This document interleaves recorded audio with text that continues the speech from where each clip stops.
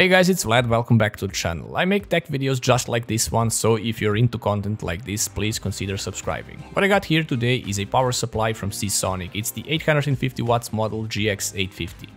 Let's check out what's in the box. So various papers, one very nice one, a $50 Steam gift card, and of course the user's manual. And here are the goodies, zip ties and velcro straps, which are always nice to have as they make cable management much easier.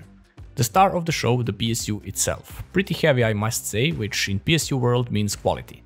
80 plus gold rated certification and comes with a hybrid button on the back which is used to turn off the fan completely, making it practically fanless. We have of course our mains power cable and whole bunch of cables for the PSU itself. Cables are not braided but they are flat, which I kind of prefer more as these are easier to work with in the case.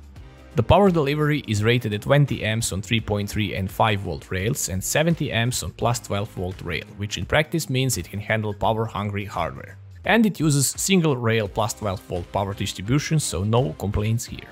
As I mentioned before, the hybrid button on the back, if pressed, it will engage the hybrid mode, meaning the fan inside will turn on only if the PSU exceeds certain temperature threshold or if it exceeds more than 70% of the load. I have it turned on as this makes the whole PC so quiet, no noise coming from the PSU even at full load, and it's pretty cool while doing its job. Integrated fan is 120mm and it is fluid dynamic bearing type. This is fully modular power supply, meaning you can remove cables you don't use at all, so they won't make a mess in the case. This also leaves possibility of getting custom sleeved cables, so plus points here. Mounting in the case and complete cable management is such a breeze. As I mentioned, it comes with flat cables, so for me at least this is much convenient than having it sleeved and round. So connecting all your needed cables is easy, and trust me, you can't go wrong here as each cable is correctly labeled and has its corresponding connector on the PSU itself. Most of the cases have bottom placed PSUs now, so insert PSU from the back side, at least in this case, and some will require inserting from the side, and remember fan facing down as it needs to intake fresh air from the outside.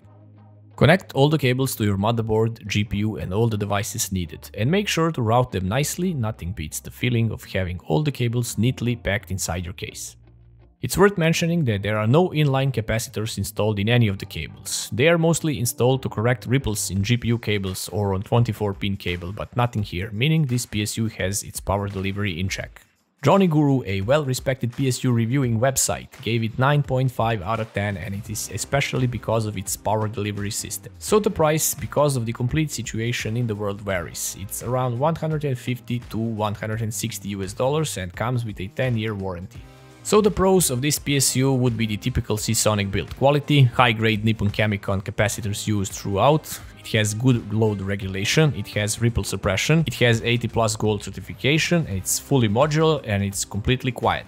So if you are wondering does it have any cons, it has none, and this is to be expected from a company such as Seasonic. Once again, big thanks to Seasonic for sponsoring this complete build with this PSU. I am RTX 30 or RX 6000 series ready now. See you guys in the next one, and don't forget to like, sub and share.